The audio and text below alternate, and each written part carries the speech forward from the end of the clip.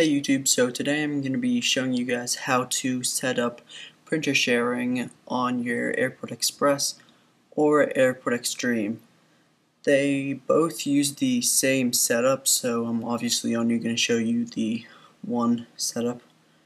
So first you're going to go into Airport Utility, and I just did a Spotlight search and it brought it straight up. So now it's showing me which one's connected to my computer. The Airport Extreme's connected. So then you're going to go to Manual Setup. Obviously, if you had multiple, you choose the one that the printer was actually plugged into. Then you're going to go over to Printers, and then here it shows you the printer that's connected to the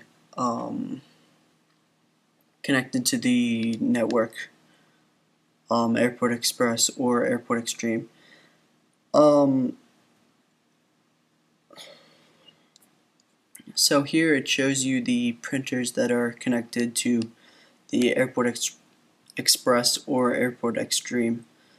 If you noticed how I said the printers plural, it's because if you plug in a USB splitter, you can have multiple printers plugged in. So yeah, I just wanted to clear that up. So after you've selected that, you're just gonna hit share printers over the internet using Bonjour, and basically then you're gonna just hit update and it'll start sharing the printer. And then after you've done that, you're gonna go into system preferences and you're gonna choose printers or print and fax, and then these are all different ones.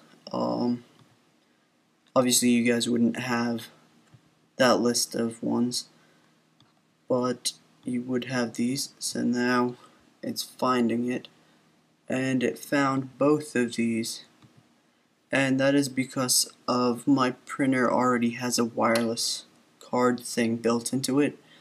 So I believe the one that would show up for you, if you wait 1 second, it would be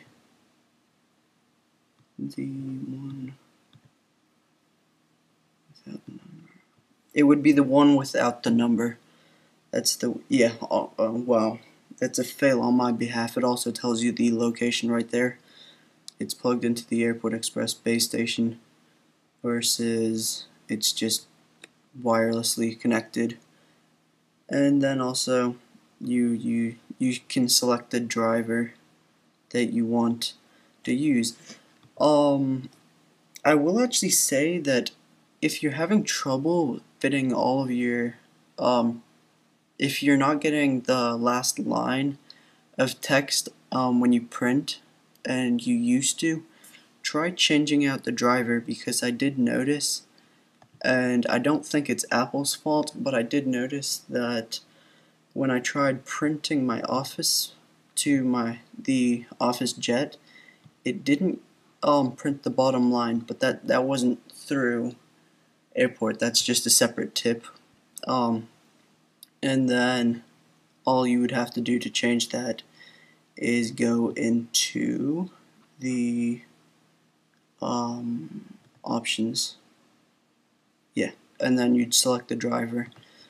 So instead of that one, if you chose other, you could locate it, or you can just go straight into the printer software. It's gonna find all these HP, and now I'm just gonna use the PhotoSmart right now, the one that's already connected to my network as such and is actually working, so I know this all works. Is it the 74780? Sorry about that. Forgot what the number was. So this is just like a little tip for you. There we go. If you are actually having trouble fitting all this stuff onto it, it will change the picture, but the name stays the same. And also, I do believe you can change the name. Apparently I'm wrong on that one, but you can when you're first setting it up. So that's basically how you do it. You just choose the one you want. This is going through the thing. You'd hit add, and then it configures it all.